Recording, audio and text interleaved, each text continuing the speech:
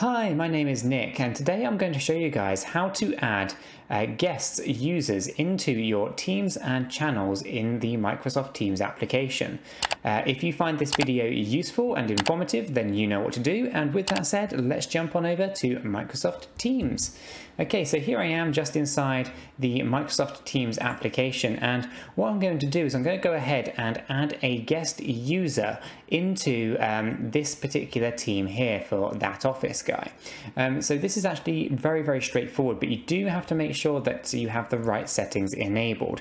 So the first thing that I'm going to do is I'm going to show you how to go about doing it and what the differences will be when you are successfully adding a guest user in versus what it looks like when you are unsuccessful in adding a user. So what we're going to do is go ahead and click on the ellipses option for that particular team. And I'm going to go ahead and add member. Okay, so the same functionality as you would normally work for a regular organization member. So what we're going to do is we're going to go and type the email address of the guest user that we would like to be added into the team. So for that, I'm going to go ahead and type that office guy uk@gmail.com. Okay, now a couple of things are happening here. Now, if you're not seeing this new pop-up dialog box just here, then it probably means that you haven't got the correct setting enabled. Okay, if however you are seeing this, then you will be successfully able to add that guest user into your team and your corresponding channels. So what you have to do is type the email address in, see if this box pops up. If it does, click it, and then you'll notice it goes into like they call it like a pill-shaped box with the T next to it to symbolize the avatar icon, and basically it has in brackets guest, and that basically means that that user will be added into the team. And again, you can add multiple different email addresses and multiple different organizational members into the team before clicking add. Once you click add here, it's going to go ahead and add this user into the team and the corresponding channels. Now, unlike regular members, you're unable to change their permission levels. It's always going to be as guest. They are not going to be able to be member or an admin. Okay, so just bear that in mind.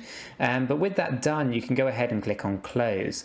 Now what we can do is we go ahead and click on the ellipses again and manage team. From here we're going to have a little drop down menu, and we can see that all of the members inside this team. Okay. So Microsoft team members will automatically be added and removed to reflect your Active Directory. This team has guests. Okay, so just bear that in mind as well. Depending on what settings are happening in the background, you want to monitor to make sure that you keep all your various kind of guests and members active here. So we can see that I am the owner.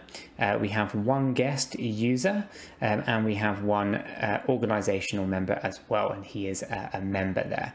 So the question now is, how do you go about doing it if you're unable to add a email address directly into your team via add member function here? So if you're unable to add an email address, then what you need to do is actually head on over into the, if I just minimize that, office.com. Okay, so go over to a browser and go and search for office.com. Now, you do have to be an admin in order to have access to the admin center as an application here. So you've got a couple of different ways of getting to this.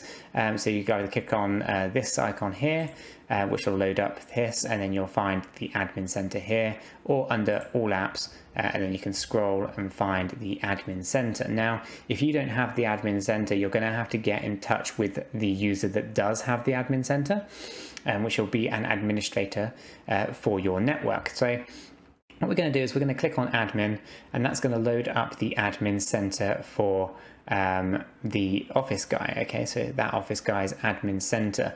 Now there's a few things here that for anyone who's unfamiliar with how this looks, first thing you want to do in order to actually just enable the one setting that you're looking for without potentially damaging anything else, is you want to head over to the users section here and choose from the drop down menu guest users. If we click on guest users, we're then able to see here that we have That Office Guy UK as a guest member.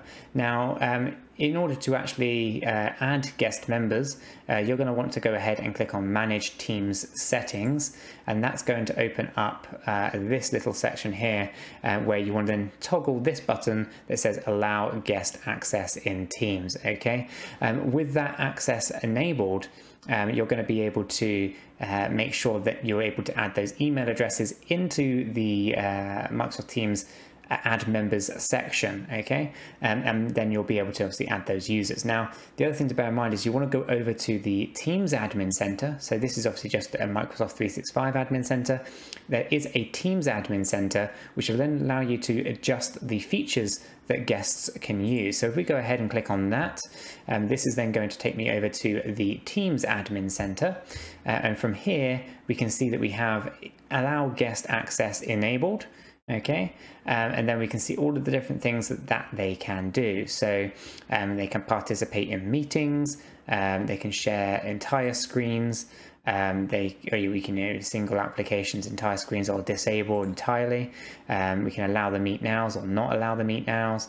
We can edit sent messages, delete sent messages, chat messages, use Giphies in conversations, and obviously all these various settings. So you do want to make sure that you go through the settings here to make sure that they are in line with your organizational preferences. You don't want to go ahead and allow guest access in and then they start to utilize a lot of other functionality that you might not normally want people to be using, such as making private calls or whatever it may be. So do make sure that you go through these settings properly in both the Microsoft 365 Admin Center as well as the Microsoft Teams Admin Center.